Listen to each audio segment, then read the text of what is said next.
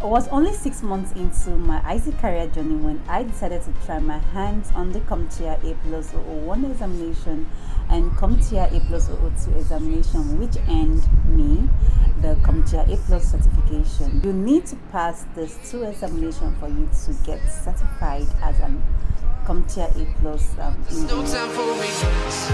I've been flying from town to town. So, in a nutshell, what is CompTIA A plus?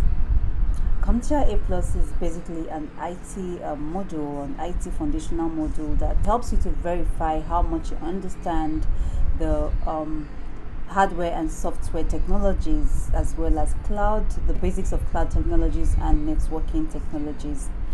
As a CompTIA certified engineer or as a CompTIA certified individual, you are expected to understand hardware technologies, you're expected to understand software technologies, as well as networking and cloud, as well as security technologies. You are also expected to understand how these technologies interact with each other and how they are being configured. In the CompTIA A plus 001 and CompTIA A plus 002, you are expected to know the software troubleshooting, hardware troubleshooting, as well as virtualization, cloud computing, and mobile devices, operating system, networking, network troubleshooting, and operational procedures. So you're expected to know all these things as a CompTIA A certified engineer. CompTIA A plus, it's basically a general knowledge module or course that makes you function better as an IT support engineer or as a help desk support professional. The CompTIA A plus examination is seen or known as an entry-level examination, but I think this examination is one of the most difficult examinations in the IT world. Hello, if you're new here, welcome. My name is Blessing. I create content around my areas of interest, which goes from my IT career journey to my love for self-development, as well as my love for lifestyle, and I do a lot of cooking and a lot of other things in between. I tend to post some travel videos, even if I'm very lazy to edit travel videos that I have. If the things I've mentioned are things that you might be interested in, then you should certainly do stick around and also hit the subscribe button, as this will be one of the most amazing things that would happen to me today. Also, do not forget to hit the like button, as it will really help my YouTube algorithm. Do well to drop a comment in the comment section if you have any questions to ask me, and do not forget to share if you know anyone that this video might be helpful to. Thank you once again for coming back, and for those returning subscribers, I love you. Thank you so much for sticking around, and I hope to see you continuously. So let's continue the video. Unlike most other exams I have written, I'm talking from my personal experience in this case, unlike most other exams I have written, this exam requires that you pass two different cores, which is the core 1, it's currently called the 220-1001, and core 2, which is the 220-1002. You are expected to pass these two examinations before you can earn a certification as a CompTIA A plus certified engineer. If you pass one of them and you fail the other one, you do not earn certification. It is important to put your energy in the core 1 as much as you will put in the core 2 examination. Before you get started in your CompTIA A plus certification journey, I would actually ask that you choose just three materials, study materials, and stick to those three the most. I mean, you can have other materials you visit every now and then, but you should actually pick three materials and believe in those three materials and use them most as compared to other materials that you might just be flipping through. As for me, I actually picked the of course, Professor Messer's videos was one of my pick. My second pick was this is the old one. Sorry, I'm trying to make this to show. Okay. I'm trying to make this show. So this is the second one I picked. This is this was actually the 901 and 902.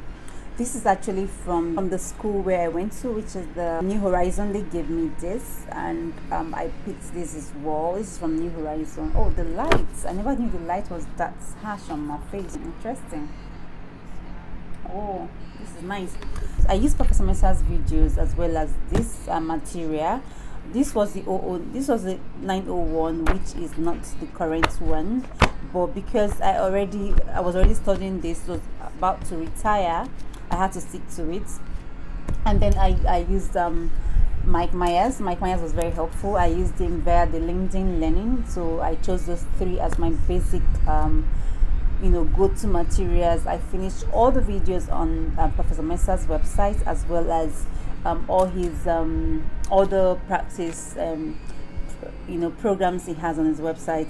I also finished Mike Myers materials, so I chose my three, being Professor Mensah, Mike Myers, and the book that was given to me from my physical classes. So pick three materials and stick to those three materials. Before you choose the study material, ask yourself, am I good at studying with traditional books, or am I good at studying with videos? If you are good at studying with traditional books, then you do not need to use videos, or you do not need to use much videos. You perhaps just have to buy yourself books that you know you better understand than for you to stick to videos.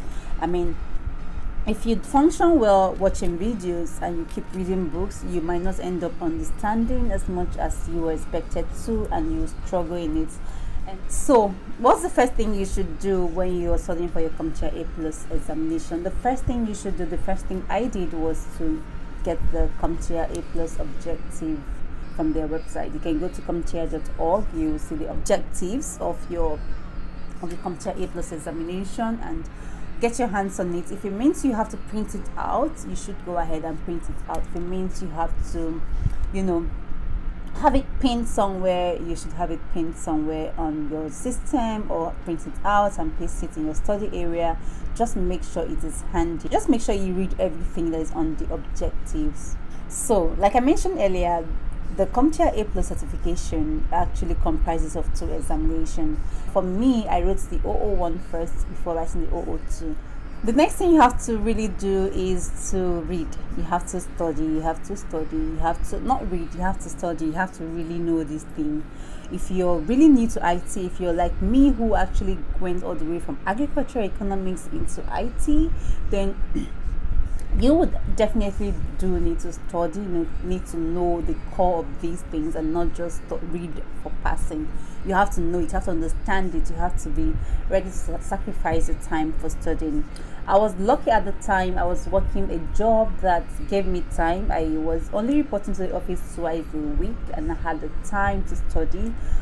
Some days I studied for like 8 hours, 5 hours, 4 hours. Some days I studied even longer. Like I would study from morning till night, sleep a bit, wake up and continue studying. I actually put in at least 4 hours every day into my study.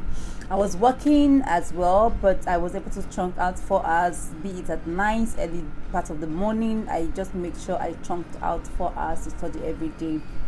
Don't forget that I had already done the course with New Horizon Learning Center, and I was done with the course. That's the CompTIA A+ before I started studying for my CompTIA A+ certification examination. Studying is not enough. Studying the right materials is very important. Studying the right time, understanding what you're studying, is also as important. Another thing I did is that I went through the study lab. There is a study lab in the book. I went through it and I tried my best to make sure I understood everything that was there.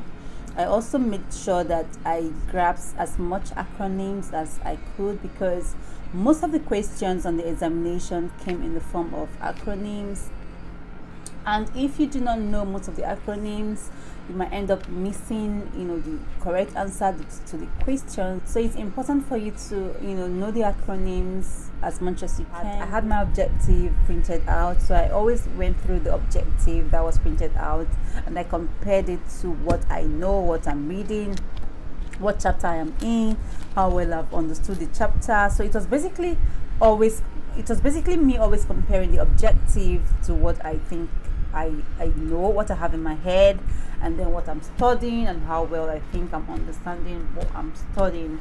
So it's basically all about the objective, making sure you understand and you're able to interpret, or able to tell someone what is in the objective, able to tell someone how much you understand the objective, When questions come, flying around, you're able to know what the question expects of you. You're able to know what answer the question expects of you. So it's all about comparing your objective and making sure you truly understand the objective. And if they ask you to compare and contrast, you're able to do so.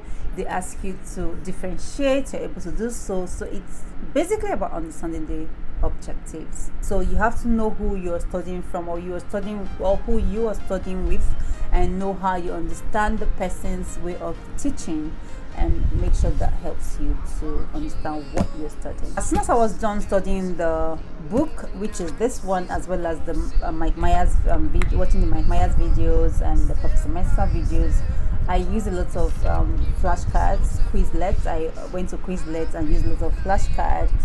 I basically typed in the topics, and when I do, I see flashcards on different topics, and then I go through it. I get to understand it based on each topic. So that's what I did with flashcard. The next thing that really helped me was Professor Mesa's study group. He has a study group where he goes live and people get to ask questions, people get to share their experiences, and that really helped me. That really helped to calm my nerves. That really helped to make me understand people's failure, why they failed, and how I could learn from it. So Professor Mesa's study group was very helpful. So those are the things I use for studying. So let's talk about the test. For the test, you have the multiple choice questions, as well as the objective questions and performance-based questions. For the performance-based question, it's basically drag and drop. So it's actually a year since I passed the exams, but I remember there were things on firewall. There are just some drag and drop questions, and then you're expected to know this practical thing. So it goes beyond just having the theory in your head, having to study and store some junks in your brain. It's about putting your hands on the desk and actually knowing what to do, how to do them, and what should be where, and how this should be. So yeah, basically you have the multiple choice questions, the drag and drop questions, and then the objective questions. No matter what, make sure that you answer all the questions in the exams. Do not skip anyone. If it means guessing, please go ahead and guess. Sometimes you feel like, oh, you've answered a lot of questions, and you feel like, oh, you're sure you're going to pass. It doesn't matter how sure you are that you're going to pass the exams. Whenever you see a question that you can't quite you don't quite understand, and you don't know exactly what the answer is, please guess the answer and just drop something there. Do not leave any question unattended. Know the objective, know it to your fingertip, and also know how to implement everything on the objective. Knowing the objective is one thing, knowing how to implement the objective is another thing. So I would urge that you know how to implement whatever you have on the objectives. Yeah, what do you really need to do for this examination? Number one, you really have to put in the study time. You have to really study. Do not hold back. It's never enough. You just have to keep studying until the day you write your exam. It's not like a university exams where you get a 59 and then you pass a C, or you get a 59 and you get a B. No, this is an exam that is based on a particular percentage. You must get to that percentage. You must get to 75%. You must get to 80%. So for that reason, you just have to really study for it, because it's not an exam of A, B, C, D. It's an exam of you either pass or you fail. You have to be prepared to pass the two examinations. Like I keep hammering, it's not enough to pass one. You have to be prepared to pass the two, and you have to pass two properly. And do practicals, get to understand these things practically, not just the theoretical reading. Just know beyond what you're expected to know. As a matter of fact, know as much as you can know. Also note your pot numbers. It's very important for you to note those pot numbers, and you don't have to cram them. If you get to really interact with them on a daily basis, or interact with them a lot, you get to know them without cramming. Try to relate the things you're studying to real life scenarios, and that will really help you. Once again, please complete your objectives. Don't do halfway objective and leave the rest. Complete your objective. Finish up your objective. Finish it up. If you do not finish your objective up, I promise you, you might not pass the examination. So you owe yourself to finish up the objective.